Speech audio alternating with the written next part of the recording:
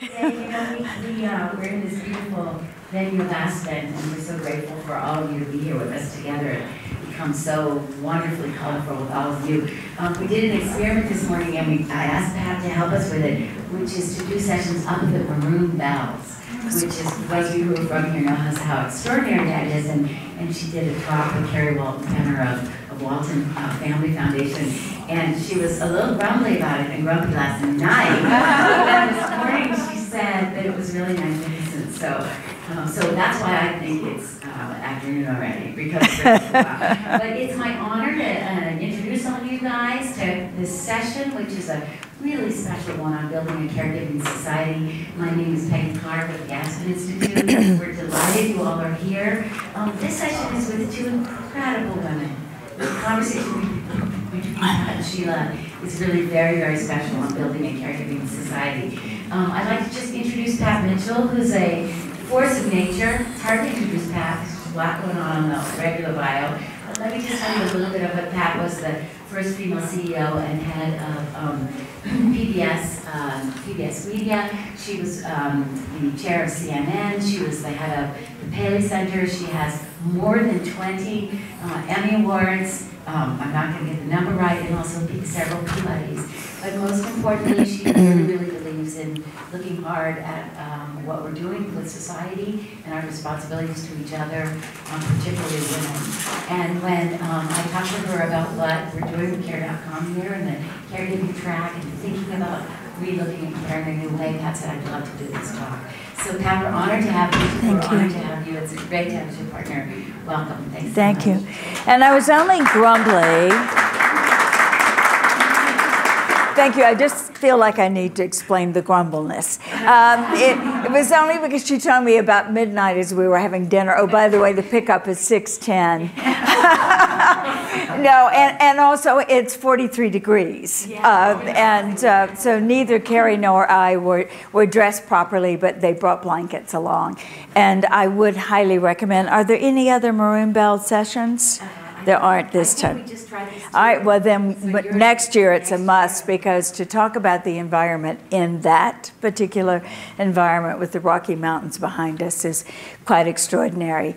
And it reminded me actually on the way back as I was thinking about this conversation, how after just a couple of days, Peggy, and at Spotlight Health, you can actually begin to believe that we live in a compassionate and caregiving society. But in actuality, we don't. We live where the need for caregiving is greater than ever and growing every day. 10,000 of us turning 65 and over every single day.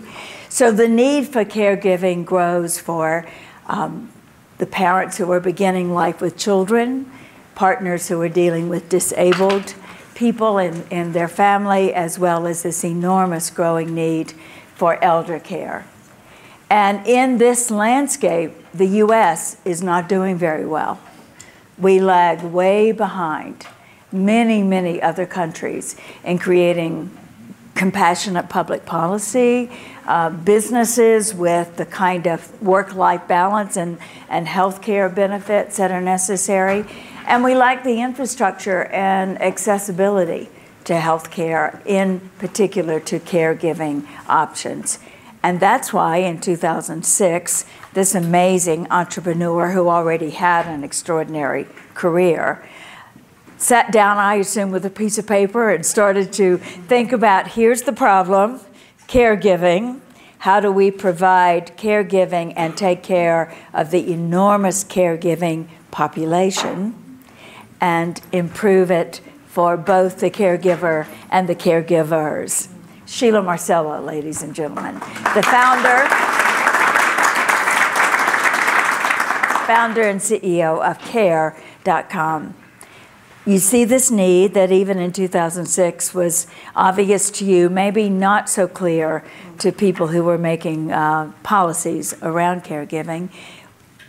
What did you look at and decide this is one solution to a growing problem? Thanks, Pat. First of all, I have to tell you, I'm a little nervous. I do this a lot, but to be interviewed by somebody who I so much honor. Oh, thank you. I feel like I should be the one. No, not at all. Thank you. So really started with a personal plight that I had. I was born and raised in the Philippines and came to the United States for college. Met my husband in college and we got pregnant at a very young age between my sophomore and junior year. And realized, because my parents were in the Philippines, we didn't really have a lot of help. And to top it all off, my husband's parents were deceased. So we didn't really have resources to go find care. And I found as I went through my career, at the time I was teaching at Harvard Business School, I started to grade internet business plans. And I decided that I didn't really have a lot of experience and operational experience to build internet companies. And joined a company called UPromise, and you'll see this in my career, and this is about helping families save money for college. Mm-hmm. And while I was at that company, my father came to the United States to actually help take care of our younger son, who we also got pregnant in grad school. So now we have 2 kids, struggling in grad school in our careers. And my father was carrying baby Adam up the stairs and fell backwards and had a heart attack. And so I was 29 years old and defined between childcare and senior care, and that's what we say is the sandwich generation. Mm-hmm. And I love how Sarita calls it a panini. But really stuck with trying to figure things out. And here I was working in an internet company, but yet I was using the yellow pages to look for care. And so something didn't seem to add up for me. And I thought that use my experience, knowledge of business, and find ways to help other families. Because if I was going through the struggle of childcare and senior care, I knew millions of other families were going through it. And as I searched, the newspapers, pretty much classifieds were going out of business. Churches and libraries of the 8.5 by 11 with a little ear that you tear off were sort of the remaining channels to look for care. And certainly child care resources, referral agencies with Child Care Aware, those were always available too, but it was sort of a needle in a haystack. And often when you're knocking next door with your neighbor and she may be at an age where her kids are going to school and her nanny's available, may not necessarily meet your needs because we're ethnically Filipino, and it was important for me, especially caring for my father, to have somebody who speaks Tagalog, even though there might be a Spanish-speaking nanny who's available for my friend next door. So there just wasn't real options. And I found that trying to build something, and I remember people telling me, like, you're crazy, it's so fragmented, this is never going to work as a business. And the debate around being a nonprofit or for-profit, the reality is the only way to build something at scale had to be a capitalist company. And we've raised $260 million to date, but we're only making a very small dent, as you pointed out, that we've got a broken care infrastructure. A very small dent, though, because you're collecting a community of people who are not accustomed to working in a business environment or thinking of themselves as a business. Mm-hmm, mm-hmm. And yet I read that you have 8 million, is that right, caregivers online. And just to put in that perspective, Uber had about 2 million before this last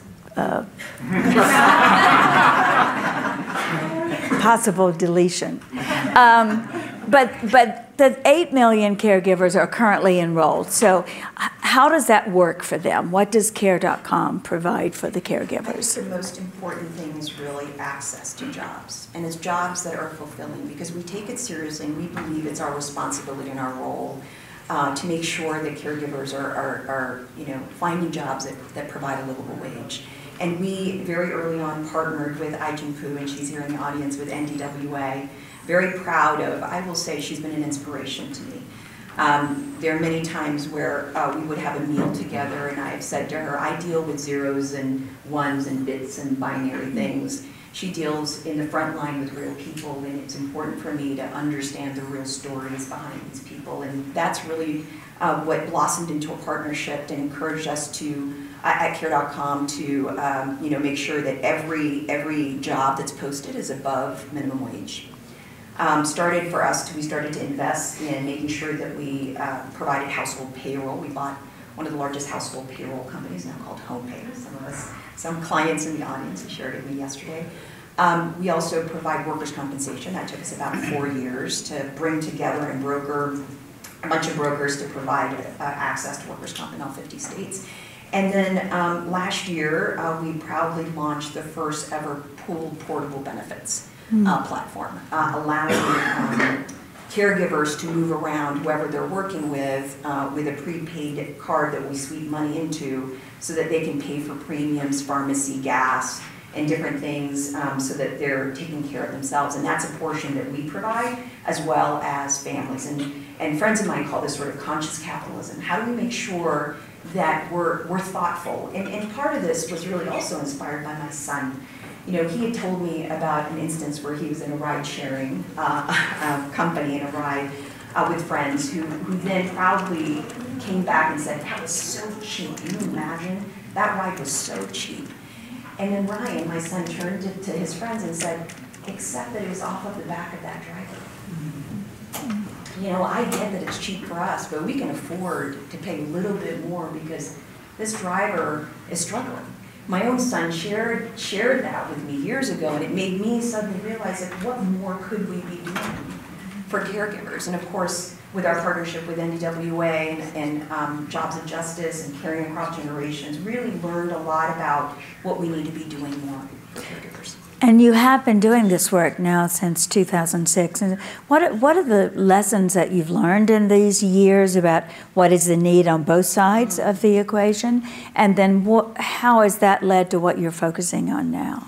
Yeah, you know, what's really interesting is to scale care infrastructure, especially if you're building a for-profit company. We were very focused in the beginning of building density and building market share. And we spent a lot in marketing. A lot in marketing, television ads, online, digital, search engine, to really grow the overall brand awareness and to build trust within the community that we were building something that was going to meet their needs. And so for a long time, it was all about providing families choice, and so we didn't prioritize the caregivers as much because at that point it was just a volume-based game to try and make sure that we could do the reach, and we had ubiquity across the country and now the globe. We're in 20 countries.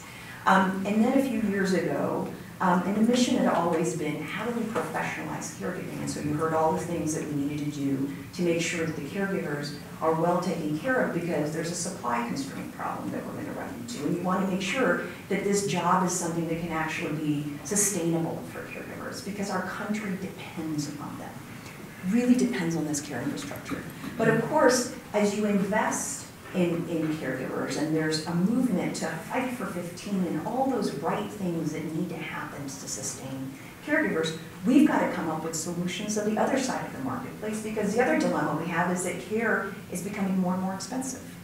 How do you make that affordable? And so although we might be the cheapest option out there compared to, say, a Craigslist or other options through word of mouth, because we're $40 a month or $120 a year, it's still expensive for many families to access and find great care. So we're coming up with new solutions. We've got a program now that we're excited to pilot called Home Start. And that idea is, how do we make sure that we can work with nonprofits to fund and support licensing of family day caregivers in the community.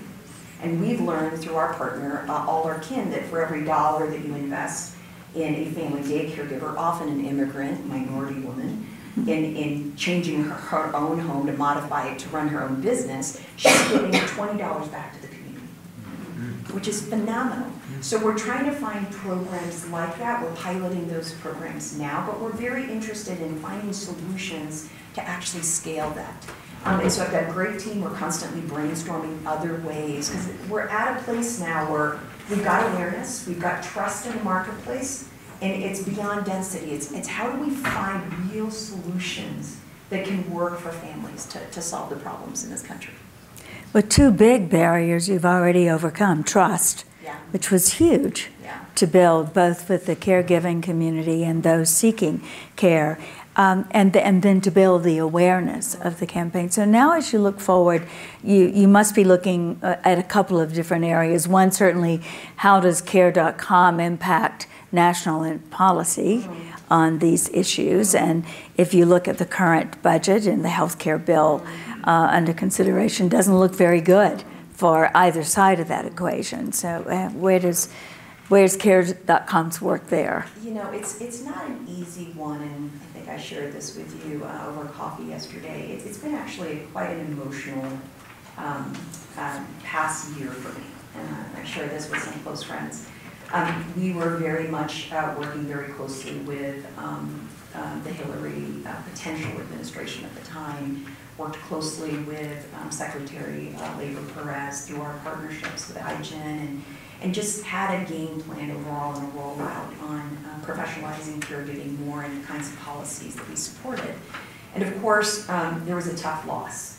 And I was at Javits that night, and my cousin, who had no idea that running a public company as a CEO is probably not a good idea, to post a picture of me that she saw on CNN online, and posted it on Facebook. And at that point, I had tweets, I had friends asking about it, and I said, okay, so it's out. I obviously am a big supporter because I try and separate my public and personal stuff, especially when it came to the election.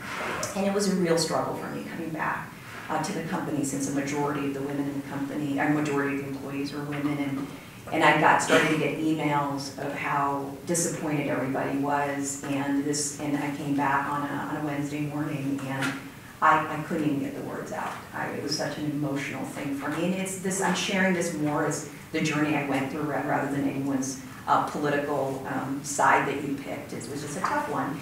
And then that Friday, I thought that I could muster the strength, already spoke in front of the company, and I just bawled, and I remember standing, and I decided I was going to use a symbolic thing that said, I got to take a grip here, and I was crying, standing on the left, and I quickly wiped my tears, and I said, now I'm going to move over here. This is the personal Sheila, who, by the way, bought incredible shoes by Ivanka, and I was then debating returning it. Like, that's how personal it was. Just, I'm grappling through this. I had there's 6 of us in the family, half my siblings voted for Trump, and I was dealing with a lot personally.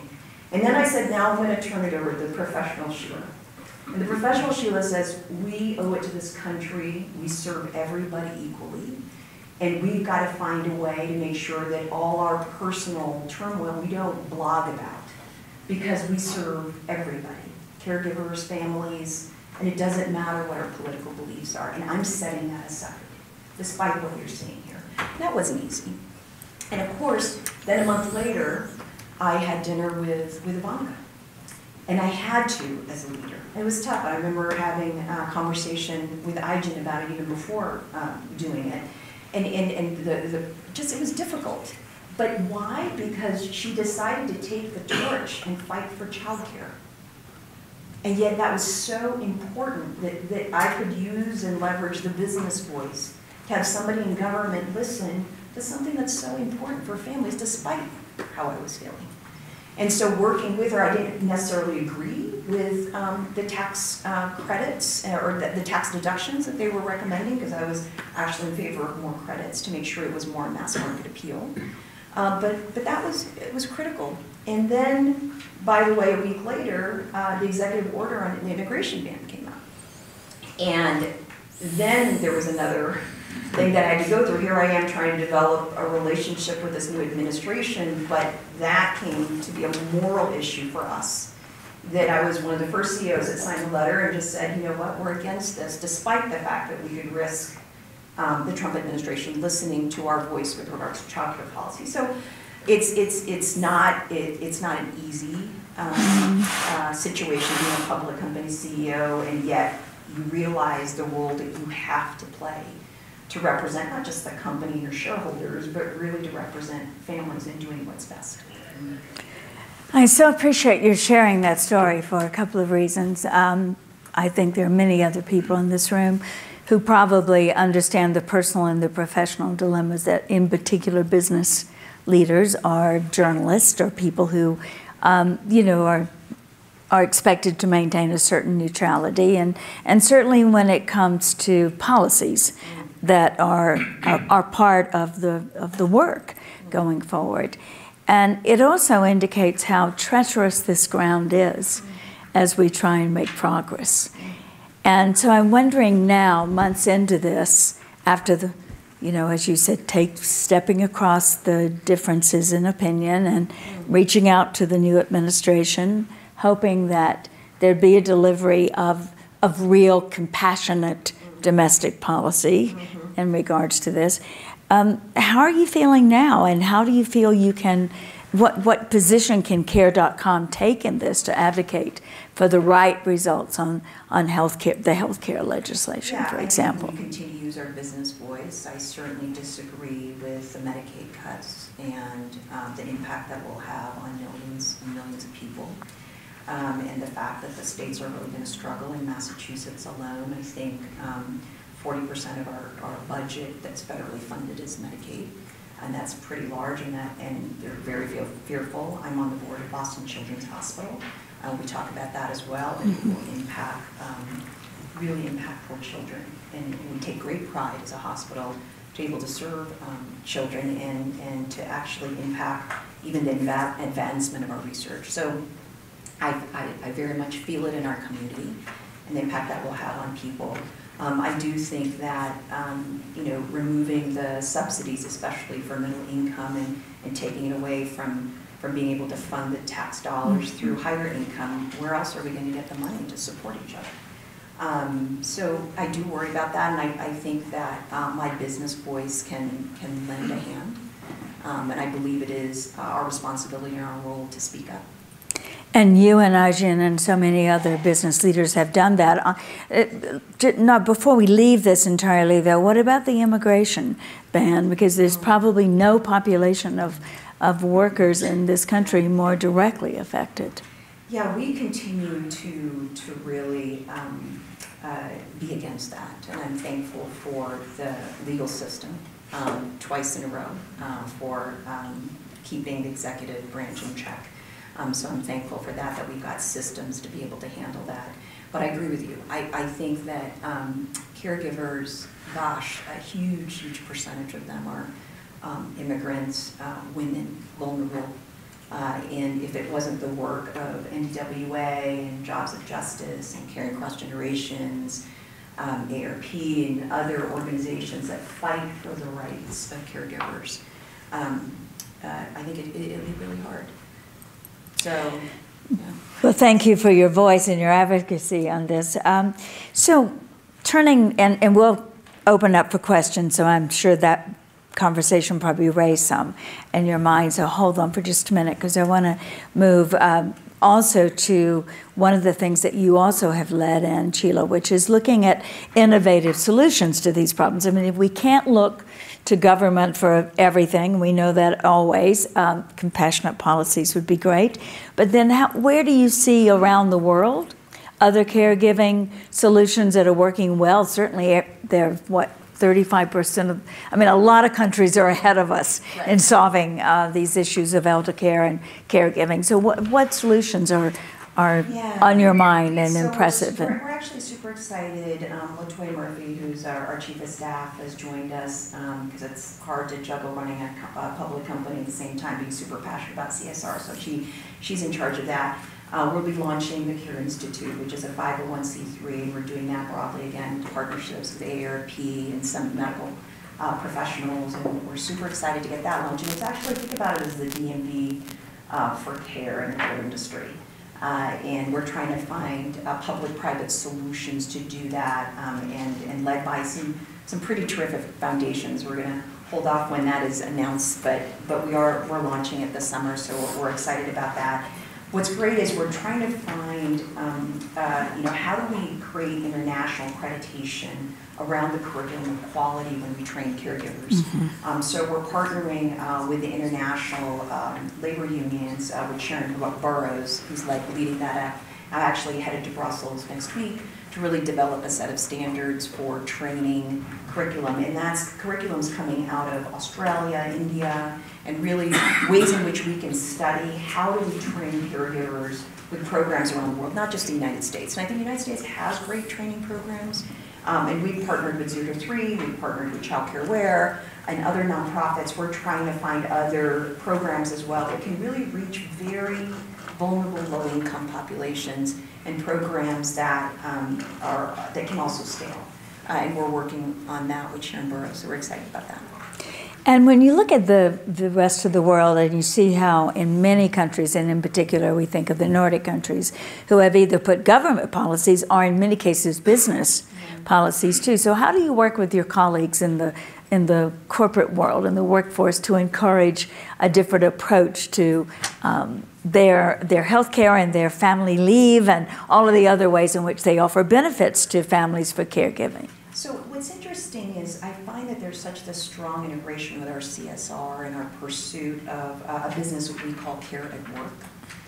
In fact, the Home Start program that I mentioned, we're starting that with some key partners within our Care at Work program. I'm not ready to announce that yet, and we provide through our Care at Work enterprise service employee benefits, care benefits, that includes access to the online product that we provide 10 million families consumer access to. We do senior care planning, we have concierge services, and then we also have backup care, and we provide that in numerous countries. And that I often describe to people, we're able to have Maria or Mary Poppins show up within a couple hours when there's a crisis in somebody's home, and we do that for our employee base. What's great about engaging those partners so it's interesting that we have access to and a voice from consumers, but we also have the ear and of our clients in the business sector and involving them. Examples of bringing together HBS and PwC to develop a care economy white paper that both organizations did pro bono because they believe in it so much. So we're trying to leverage as much as we can our access to the business sector to influence and to create advocacy and leverage the voice of our partners because they themselves care deeply about their employees. You heard Lloyd Dean from Dignity Health talk about his 60,000 employees and how it's important for him to make sure that he's providing benefits. So it's raising that level of awareness. And what's great is, I mean, our very first client who's here, they're doing Facebook Live, is Facebook. And I remember having that first conversation with Care at Work and saying to Cheryl and the HR team, you know, what do you think? Should we white label at the time? They said, no, it's care.com. Consumers know care.com. And for companies like Facebook to say, and Google, to say that we care deeply about our employees and we're providing care.com creates a natural advocacy that's authentic, that's coming from the company because they're providing it as a benefit.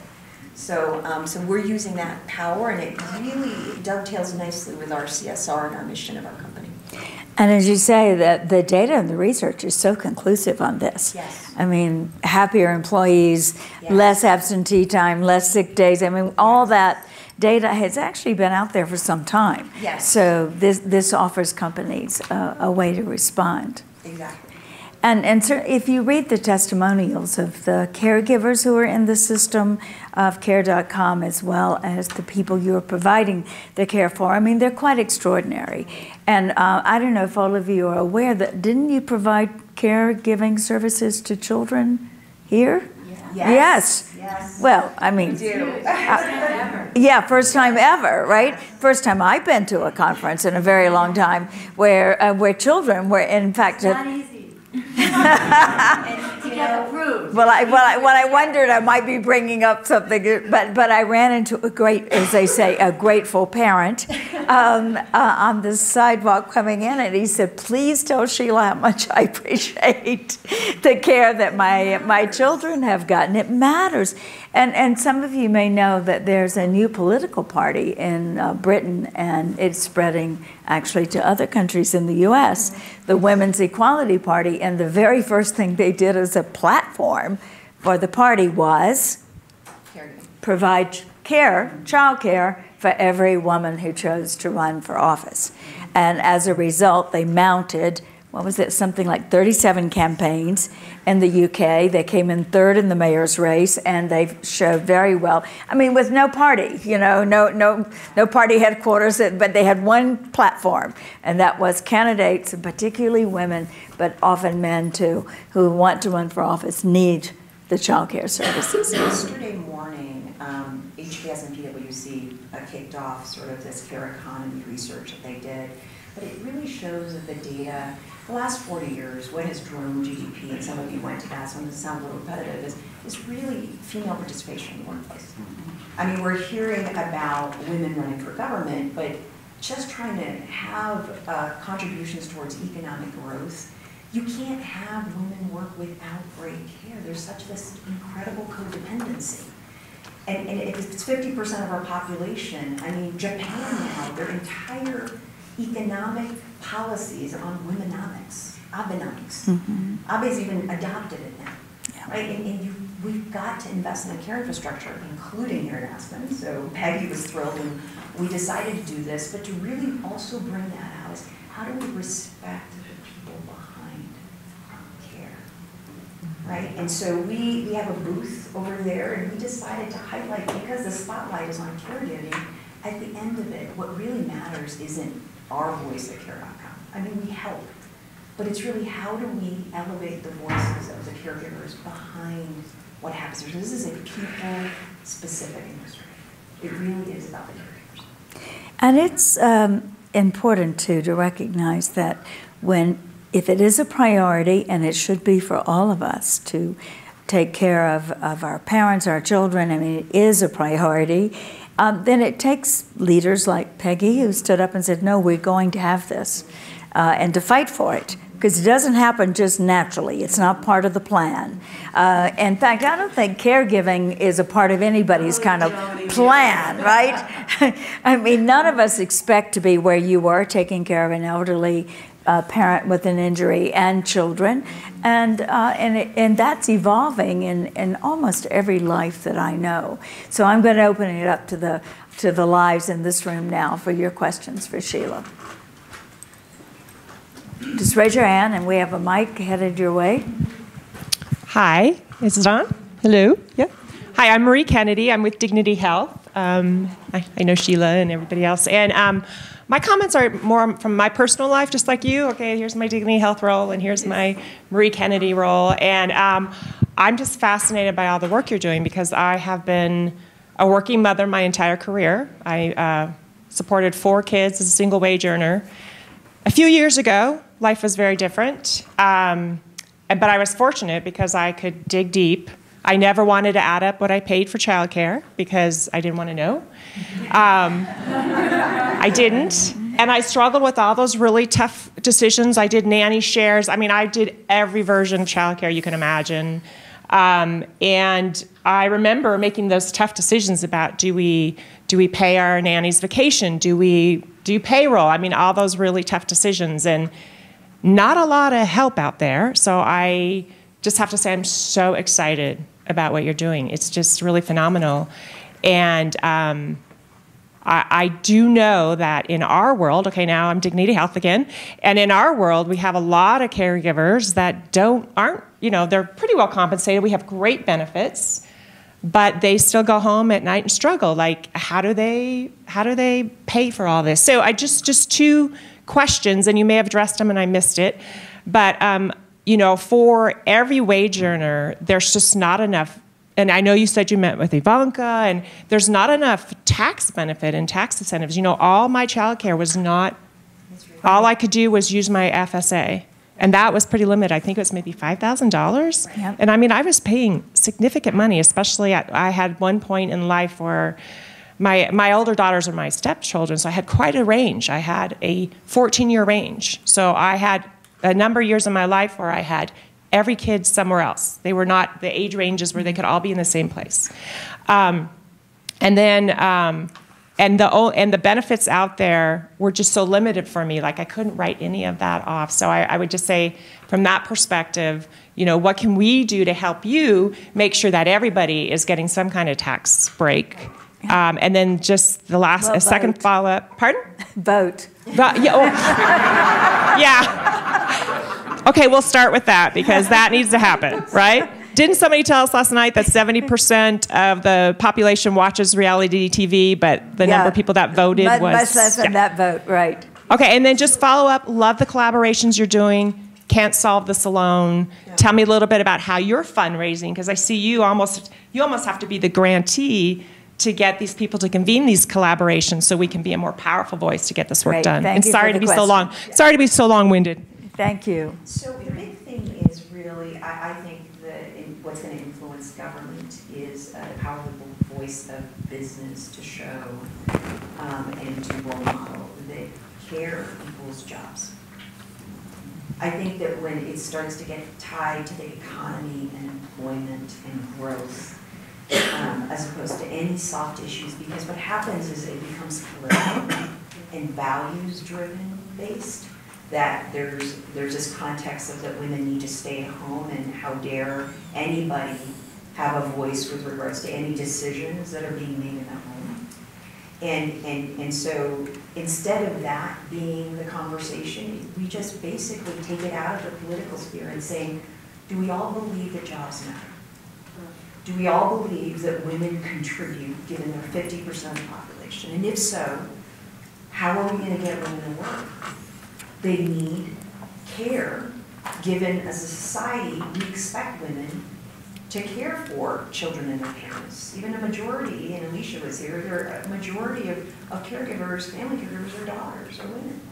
So it impacts us in our entire life cycle for women. So if we believe we depend on this very productive labor to society, then we need to support that just as much as we support roads and bridges to get people to work. And nearly half of the working population is female. Yes. And if we were counting the ones we're not counting, it'd be even more. Did you have your hand up, Peggy? Yeah, sorry, I'm taking that. Erica. But the title of this is Building a Caregiving Society, which is a pretty big leap. And I'm conscious of the fact that at your suggestion, we had a really wonderful session with two CEOs, two female CEOs, Rose Macario of Patagonia and Sue Siegel of GE, and with David Leonhardt of New York Times interviewing them. There are very few CEOs that are taking this caregiving issue on for their own employees.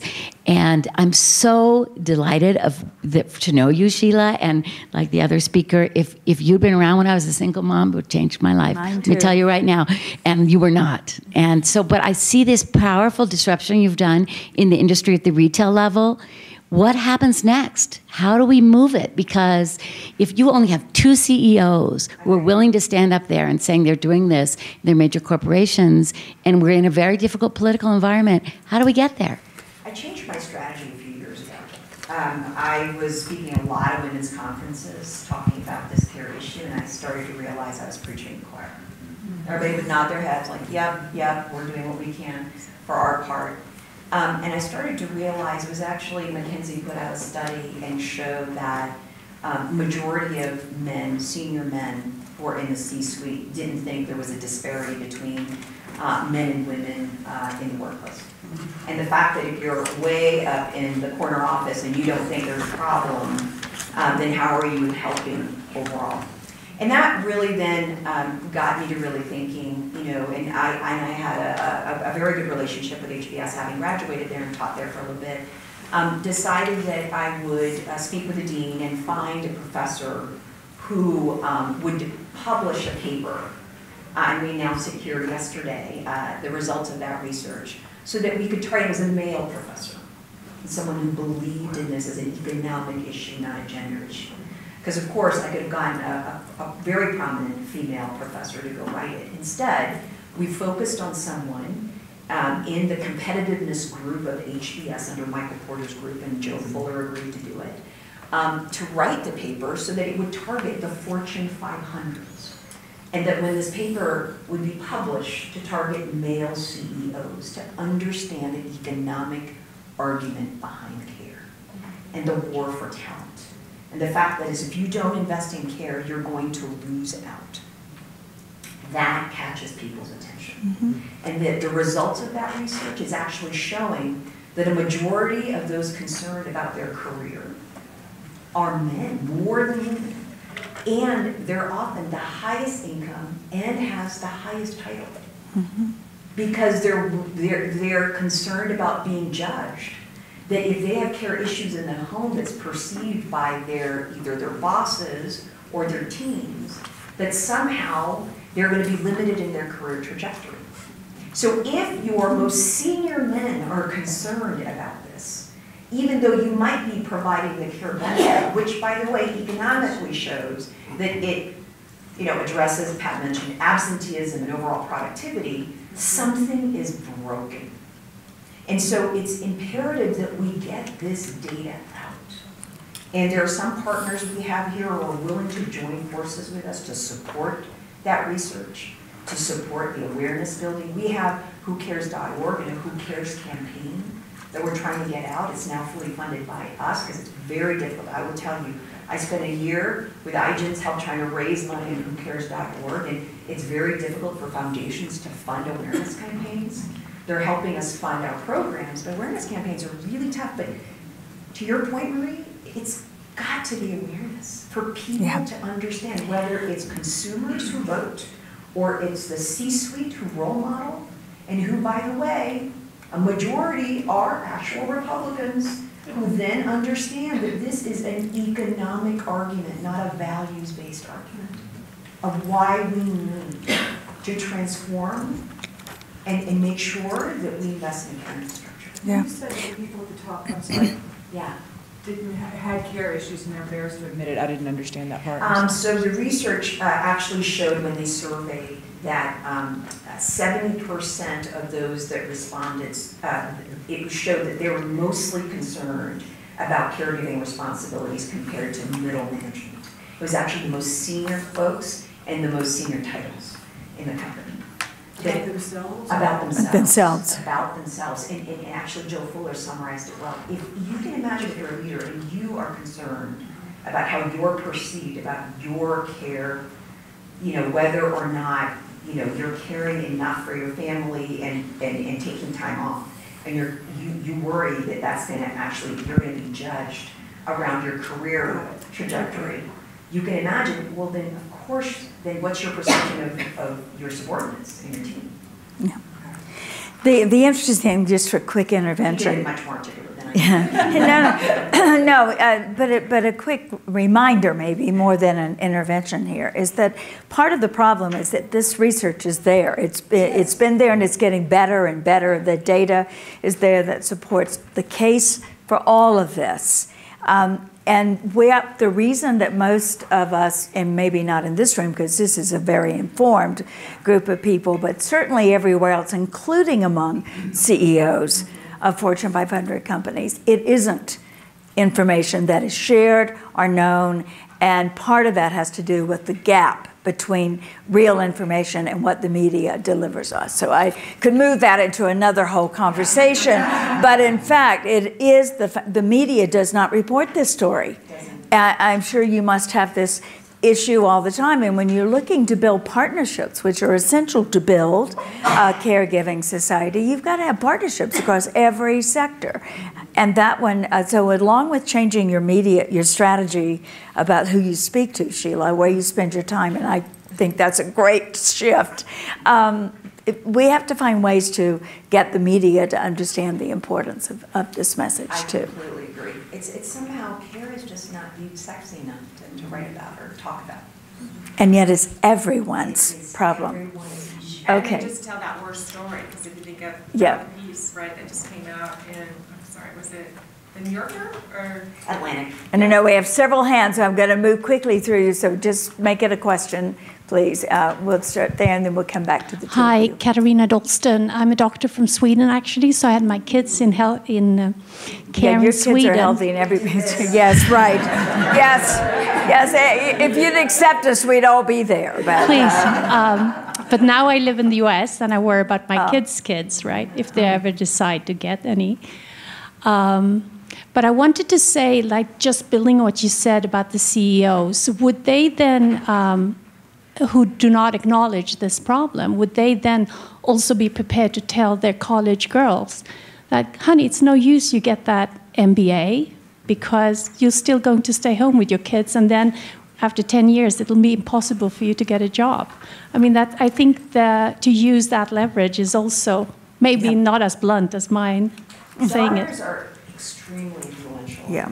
I will tell you, and I've met some male leaders who are enlightened of the way they're thinking about it for their daughters in the future Yeah, there has been a recent study done that the men who are the greatest allies on all women's policies are CEOs who have daughters. Yes. So we have to give them a lot of credit. Two more questions here. You, and then this gentleman here. Hi, my name's Margie Scott, and I'm a millennial working mom of 4 and a very grateful customer of Care.com. So your services have really supported me through my career. I'm also a founder of a company called Take 12, which provides immediate solutions as well as community and support for parents going into unpaid parental leave, which I consider a crisis in this country. And specifically maternity leave is what we're focusing on now. So as an advocate in this space, I've found just being interviewed by the media and educating people that the gap is bigger than we like to admit. Okay. And, with women specifically, I feel that when we're on the same side, we're unstoppable. But what's difficult in talking about these issues is that the media, I feel like, really wants it to be partisan and wants it to be a political issue. So just, as someone who's talking about it, what kind of advice can you give as far as unifying our voice to make this a nonpartisan issue and really not ostracize any woman that's Thank you so much for that question, and thank you for your awareness of that as having always been a challenge for us to bring women together on this issue. And it's Sheila, devastating. you're the person who can do it. I'm trying to pilot something actually in Massachusetts, and I'm super busy, but decided to join a board called the Massachusetts Competitiveness Partnership, and it was previously called the Volt. And from a branding perspective, weren't well understood, but basically it's I'm sorry to use the Uber, but Uber chamber of Massachusetts, the largest employer. And I was concerned that they were inviting me to the board because I was going to be a token, and as a woman, that happens a lot, minority, Asian, all that. And I decided, who cares? I'm going to go join that board. And at the lunch and the interview, I said to them, as long as you all support that, I would like to pilot something in Massachusetts around womenomics and bringing and convening all the great programs in the state, these incredible leaders, to come together and find out what's going to be the most effective to actually create Massachusetts as the beacon for the country to impact female participation in the workplace. And whatever those programs are. And I got emphatic, just rabid support from all the guys. In fact, the guy who ran MACP, Dan O'Connell, said he had never seen every board member speak up and offer their female leader. And some actually had Roger Crandall. He's going to be embarrassed if he ever hears the story, but he came to see me. He is the CEO of Mass Mutual, one of the largest insurance companies in the country. White male, came in to see me at care.com, and he said, I am on that committee. What do I need to do to help? That's the kind of thing that I think, and so if you bring male leaders to also help convene female leaders, and I think that's going to be important. It's not just, I think the issue that we have is the more that we classify care as a women's issue for women to address, I think we're going to lose. Yeah, I think also what you were referencing is the division that tends to get divided between women who stay at home with their children and women who work. And every time, is that, the mommy wars. And that has always been ultimately our barrier to any real system change. Right. So, and that I agree with, but again, how do we find ways to make it an economic argument that when you start to have other leaders come together, irrespective of gender or race, to say this is so critical and important, I think that will bring women together. Right. Gentleman there in the blue jacket. Yes, thank you. Jeff Wright, a different question. We've heard some incredible moonshot stories of automation, artificial intelligence, robotics playing a part in the caregiving structure. How do you see that going forward, and how do you mitigate the job losses and potential destruction in human dignity that could result from that future? Thank you for that. That's a great question. Great question. We participate a lot in the conversation on the future of work and supporting Senator Warner and Mitch Daniels, especially about Houster and Aspen with Elliott and Maureen Conway. And I think it's a great conversation to have, where we lend our voice to basically say that caregivers are here to stay. It's the fastest growing job category, that we can have a lot of machine learning and AI and all of that, and robotics, but at the end of the day, this labor force is critical, and we have to find solutions. And are we going to leverage that technology? We just launched an AI technology. We call her A to Z, Ada, after Ada Lovelace. We're super excited about her. And she just launched, and none of this is press, right? So please don't tweet about it. But it's out there, so you can see it.